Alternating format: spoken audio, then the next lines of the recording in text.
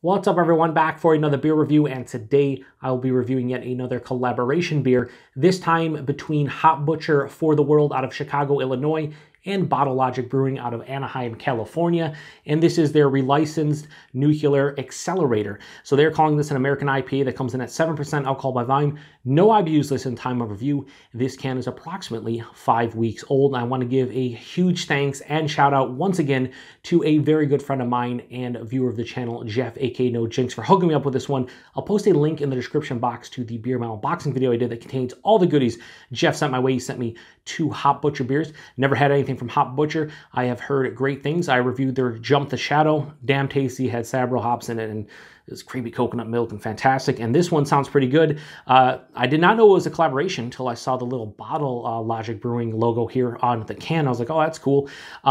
This one is brewed with Galaxy, Chinook, and Nelson Sauvin hops. And yeah, not much more to say about it. They have tasting notes on the back, but like, they just show a hop cone and be like, oh, it's this and that. So we'll see. We'll see how this one lands for me. But yeah, first experience with Hop Butcher, Jump the Shadow, damn good beer. Hopefully this is much of the same. So let's get a pour here. Yeah, so this is looking very similar to the Jump the Shadow. This has, you know, a darker, I compare it a little bit to other half, some of their darker honey orange colored New England style IPAs. This is a bit darker than those, actually. This is more like straight up orange. Yeah, this is just a deep, deep orange color, very dirty orange color. Look, it looks like, you know, proper New England style IPA, just albeit a bit darker. Has about a 2-finger of this off-white, creamy colored looking head. Very murky and turbid. Yeah, plays the role. Let's get a nose. Ooh, you know what this is giving me? This is giving me a little bit of Equilibrium vibes. Yeah, it has like an acidic orange juice kind of kick to it. I don't know if that is, shout out to Matt over at Massive Beer Reviews. I don't know if that's the water nerd treatment or, you know, maybe something with the malt, the yeast, whatever, but getting like an acidic orange in this one. Getting a malt base here, kind of a bready, almost honey drizzled kind of malt base here. But yeah, acidic orange. A little bit of like an underlying like pine resin type of thing. They're using Chinook, which is interesting. Second hop, and you know, it's like an old school hop, and yeah, getting a little bit of like a resinous pine kick to it. Maybe like a mango, like a peppery mango too. Yeah, mango, a little bit of like ripened papaya, honeydew melon. I just did another beer a couple days ago. I don't know when it's gonna be posted, from Odd 13, and that was a triple IPA, and it had like over-ripened papaya and honeydew, and it was just, this is very reminiscent to that one. Yeah, oh man, it smells sweet, but not crazy sweet. It's a little bit of like an underlying herbaceousness too. Yeah, it smells pretty good. Let's get into it. Cheers, everybody. Thanks again, Jeff.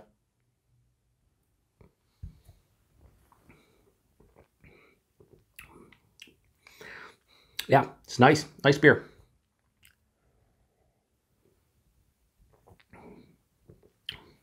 Body, for 7%, this is like medium, a little bit over medium. Very nice body. Mouthfeel, soft, smooth, slightly creamy. Definitely in the New England, you know, realm. Or the hazy realm. Yeah, the mouthfeel is nice. The taste, this is actually reminding me of another beer that I had recently.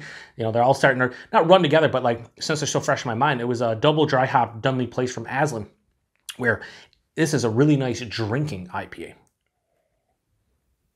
But right up front, that acidic orange juice, like a grapefruit zest. There, a big citrus punch up front, and that's right on top of a really nice, like, honey drizzled bread kind of malt base. Passes through the palate, the you know, the ripened papaya, little honeydew hits mid palate. But then, as it starts transitioning into the finish, a pine resin kicks in, like an actual pine resin, like bitterness, a little bit of grassiness, and it finishes with a moderate bitterness. Very slight residual sweetness, and a slightly to semi-dry finish. This is one of those new school meets old school type of beers where that pine resin and the Chinook is giving me an old school West Coast IPA vibe, where the mouthfeel and like that fruity sensation is giving me more of like a New England style, new school vibe. Also the citrus, like getting a little bit of like that grapefruit zest and that acidic orange kind of, again, old school West Coast vibe. This is definitely a hybrid in my mind. Yeah, it's just a, it's just a very easygoing IPA. Like 7%, really can't tell you 7%. Yeah, I mean, how much this reminds me of Double Dry Hop Dunley Place from a, not a flavor aspect, just like from an enjoyable aspect. Like the enjoyability of this one is a bit bigger than I would typically associate with flavors like this because it drinks so easily, the mouth feels fantastic, and it's not overly complex. What's here is nice, but it's not overdone, it's not too much. It's not like a beer that I need to contemplate as I drink it, just a beer that I'm kind of, dare I say, quaffing. A very quaffable beer, very easy to drink. Yeah, just not, just not like mind-blowing, but it doesn't need to be. This is a beer that I would like to have in my fridge for a drinking beer. That's kind of where this one lands for me. Not much more to say about it. So Hop Butcher and Bottle Logic, they're relicensed nuclear accelerator. I'm going to give it a straight 4 out of 5. I think that's kind of where it lands for me. It's kind of one of those old school hybrid beers. I've drank a lot of those recently between the Moonraker and the Monkish beers and whatnot that were sent to me by another good friend of mine and viewer of the channel, Bud. That's kind of where this one lands. It's just a marriage of both of the styles, the West Coast IPA and the New England style IPA. The only thing with this one is that I don't think it's landing as good as those beers for me, as landing as well, but I do like it. I do like it quite a bit, and it's a very easy drinking beer.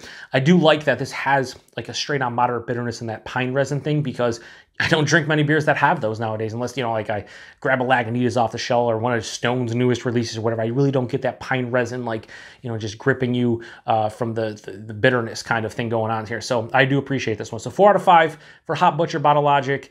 Their relicensed nuclear accelerator. If you've had this one before, let me know what you think about it. Thanks again, Jeff, sending it my way. Price and availability, I have no idea. Not even gonna guess this time. Half the time I go, I have no idea the availability or the price point on this one, blah, blah, blah, and then I guess for like a half a minute. Not going to do it this time. I have no idea. So Jeff, you want to chime in what you paid for this one, and if you get Hop Butcher in your area, that's cool. If anybody else knows the availability of Hop Butcher, let me know, or the price point. I would really appreciate it. So once again, thanks to Jeff for hooking me up. Appreciate everybody stopping by for another beer review here on the Beer Patrol.